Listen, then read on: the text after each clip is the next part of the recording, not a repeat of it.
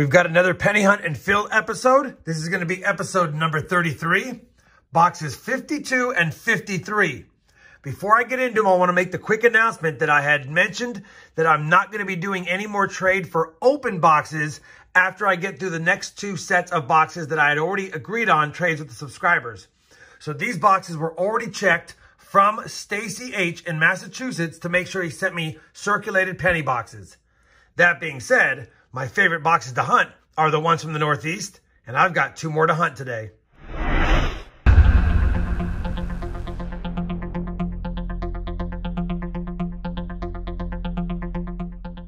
Hey everyone, it's RobFindsTreasure and welcome back to my channel. As I mentioned in the intro, we've got a couple of Massachusetts state penny boxes from the great Northeast.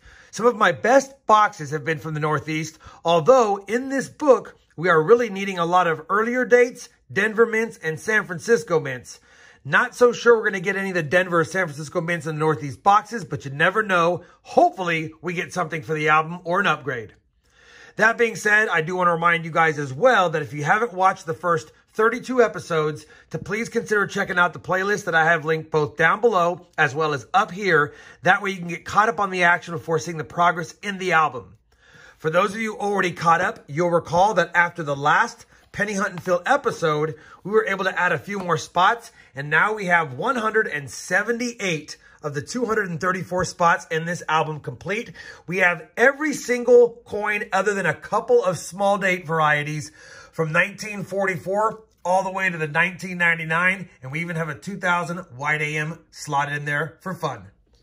Now, obviously, we still need a lot of the 30s, but again, a Denver, San Fran, Denver, San Fran, Denver, Denver, Denver. There's a 33 Philly, might get a 32 Philly. There's other dates that might be in these boxes, and hopefully they are, but it gets really tough as we get onto the first page. I think you guys know the drill.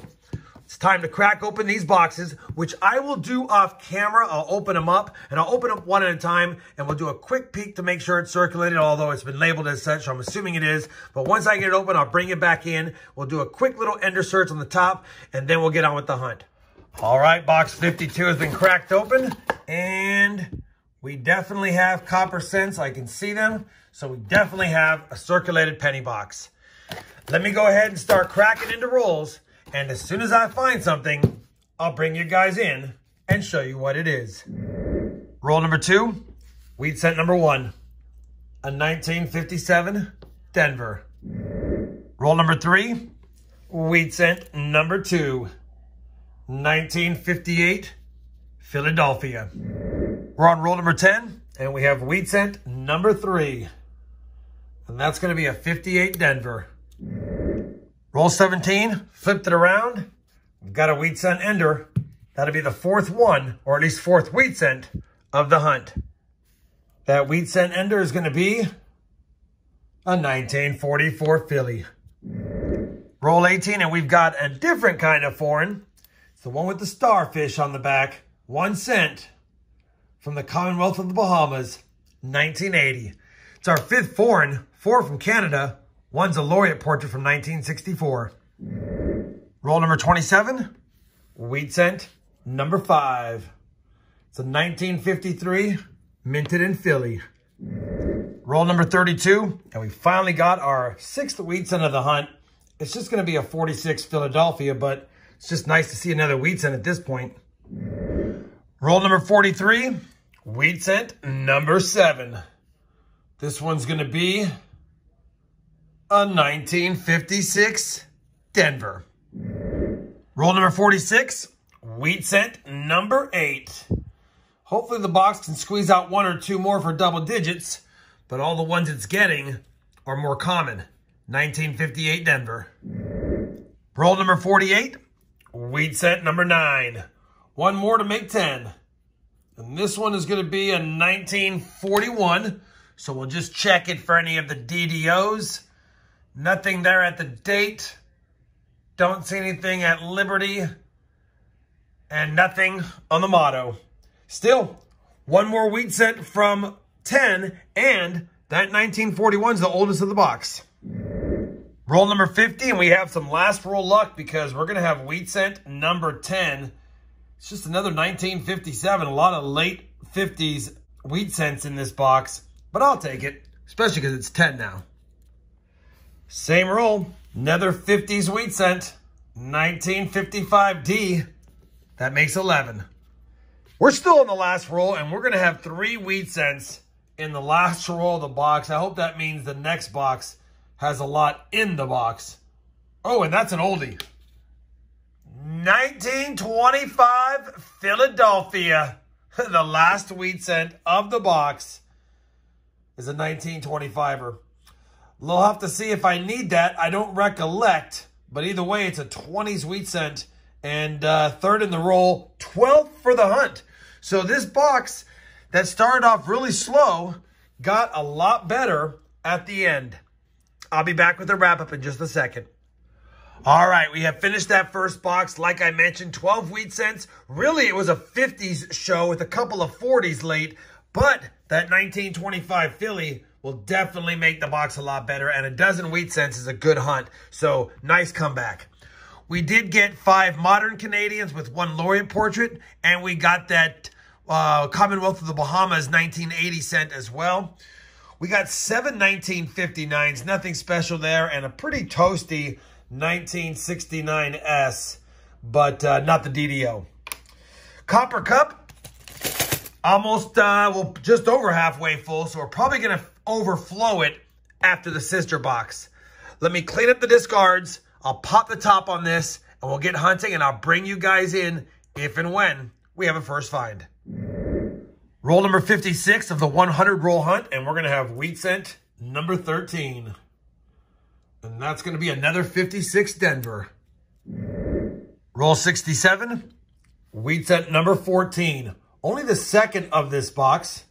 And this one's going to be a 1955 Philadelphia, which I didn't see it naked eye, but we have to double check for that DDO, and it's not. Still, 14th wheat cent, second of the box. We need to get on a hot streak if we're going to get to 20 after 2 boxes. Roll 69, wheat cent 15, obverse facing, 1940 Philly. Roll number 70. Wheat cent 16 gave me a scare. I thought it was going to be an oldie based on what it looked like, but I can make it out. It's a 1945, not an oldie. Same roll, another wheat cent, number 17, 51 Denver. Roll number 77, and we're going to have another foreign that's not Canadian. A 1 cent from Barbados. 2004, somebody was on vacation in the Bahamas and Barbados. Roll number 92, and we were stuck on 17 wheat cents for what feels like forever. But we do have wheat cent number 18 finally. Looks pretty new. You know what? That's a pretty nice 1947 Philadelphia. We'll take that and hopefully find a few more. Roll number 95 is going to be a pretty good roll because we're going to have wheat cent number 19. Looks pretty slick.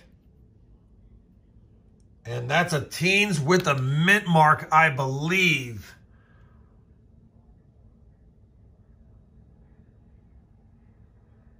I can't make it out.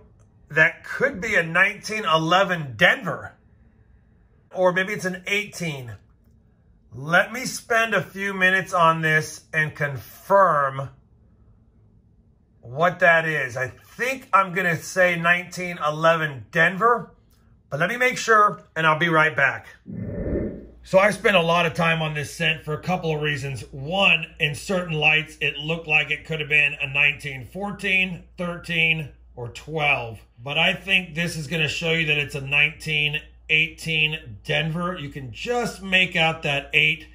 And the other diagnostics is that in 1918, they put the VDB back on the jacket base. And if you look on this one, just at the left bottom corner of his jacket and shoulder, you can just make out the top of the D and B.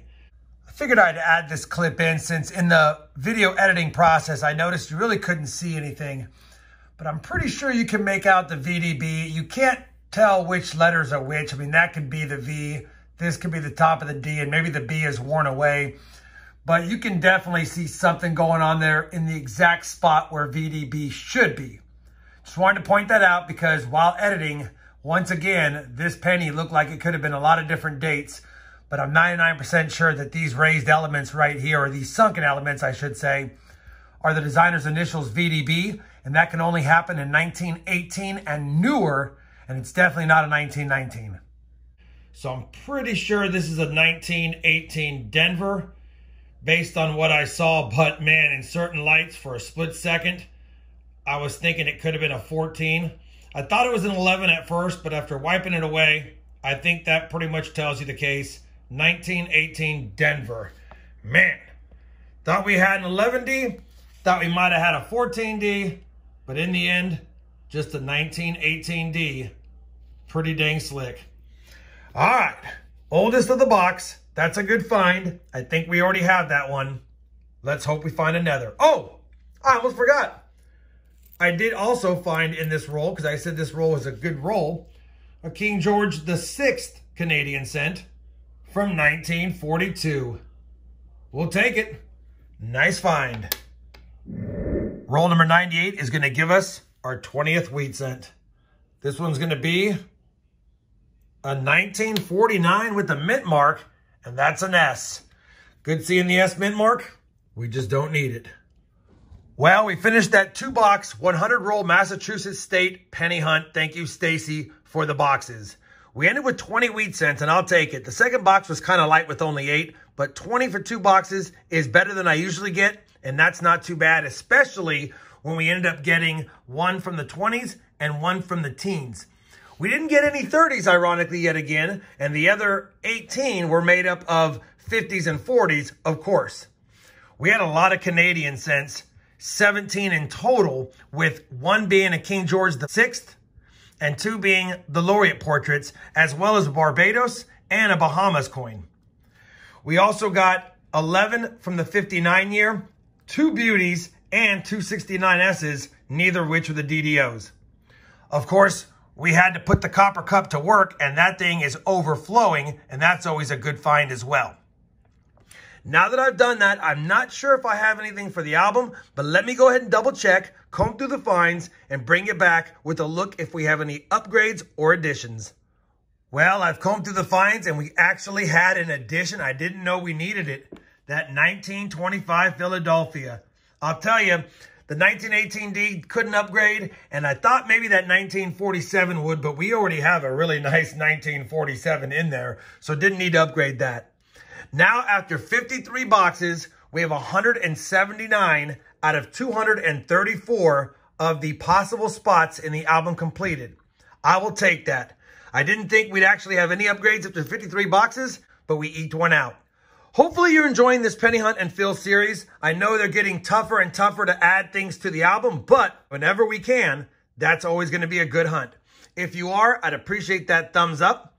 And as always, everyone, happy hunting, and thanks for watching.